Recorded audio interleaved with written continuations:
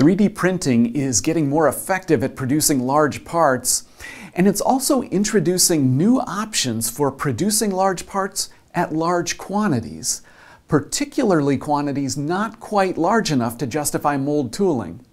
I talked about this with Chuck Kennedy of Farsoon. Chuck, you brought in a really big part here. What is this? So yeah, it's a selective laser sintering part built in our new model HT1001P.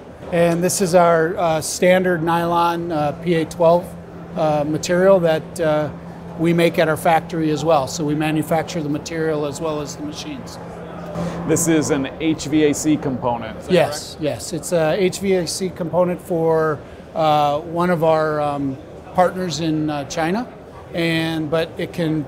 It's a global company that they just happen to be manufacturing the HVAC components there, and it used to be that this was a molding application, so they'd create multiple molds and inserts to be able to push this out. It was formerly injection molded in all one piece like this? No, actually it was probably about a 2 or 3 piece mold, so they consolidated it through design. When you look at the complexity of this part, you can see that there's a lot of hidden channels, undercuts, those type of things. So all those things require some level of tooling to be able to create a mass production type of part. So they were able to simplify some of that design, and then through additive, they're able to do this in one piece.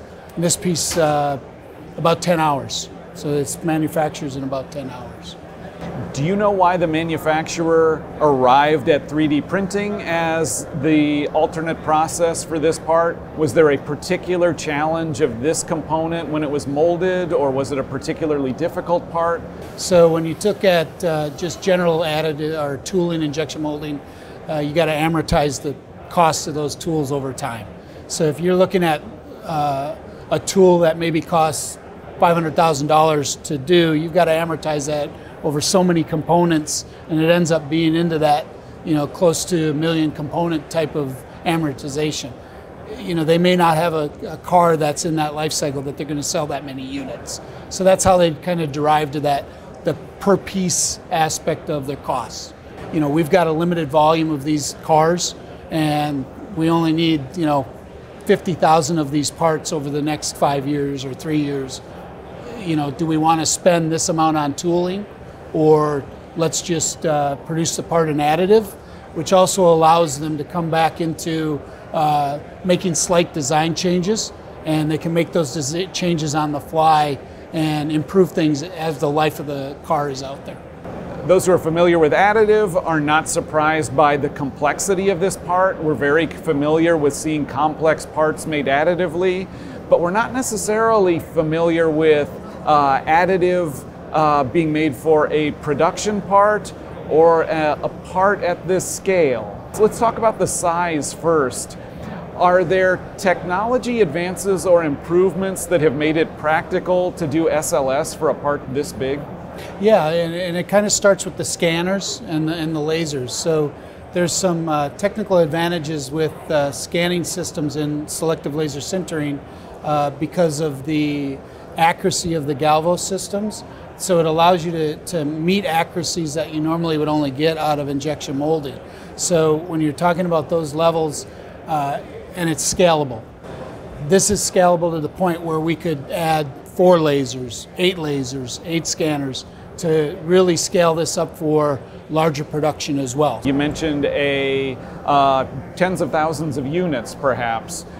What does the additive manufacturing system or platform look like that takes a part like this and repetitively produces it at production scale? Picture a conveyor belt system.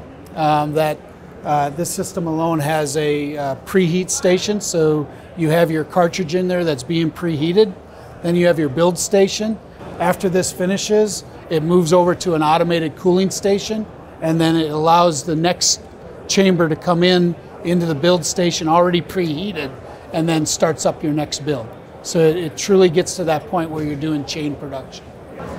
What is your sense of what that will mean? This is 3D printing as an alternative to injection molding. How far can 3D printing go as a production process for parts like this? the big gap there is the raw material costs. You know, additive materials are still at a point where the per kilo price of powders is significantly higher than pellets, for instance. So it's the initial phases are going to really be designed around custom, you know, limited quantities. Picture some of the custom cars that are out there that they're only going to do 1,000 cars. When you talk about things like widgets or gears or those type of things, that you can take something that requires 3 or 4 parts to be screwed together. Now through additive you can do it in one part, and you can put 1,000 of them onto a build tray. There's your value in getting out of that injection molding side. But big parts like this, it's going to be very much custom into low volume, highly complex parts.